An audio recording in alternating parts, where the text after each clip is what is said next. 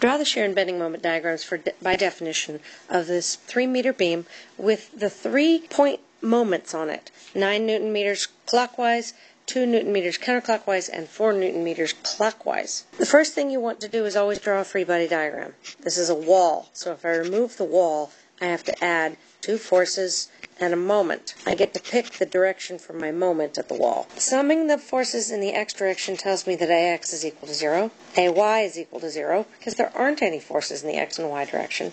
And if you sum the moments at the wall, for example, I have m at the wall, where this is positive, minus 9 plus 2 minus 4 equals 0. M at the wall is 11 Newton meters. Now, as I'm going through this beam, there are 3 places where something changes. So I need to draw 3 pieces of beam. One that would be before I get to the 9 meters, one that would be before I get to the 2 Newton meters, and one that would be before I get to the 4 Newton meters. In each of these cases, the length of the whole thing is x, and I have my reactions at the wall, 11 Newton meters. In the first case, I don't have the 9. In the second case, I do. In the third case, I have both the 9 Newton meters and the 2 Newton meters. And in all of the cases, I have my internal forces and moments.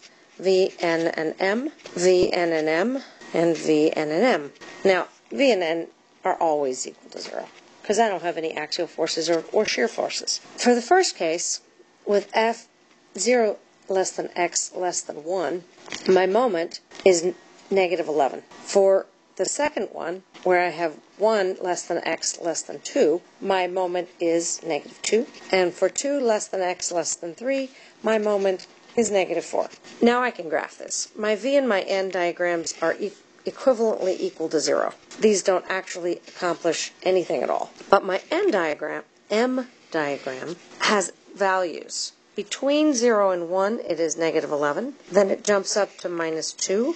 Then it goes back down again to minus 4 and comes up to 0. Notice that you, in fact, do get back to 0, which means you have satisfied equilibrium.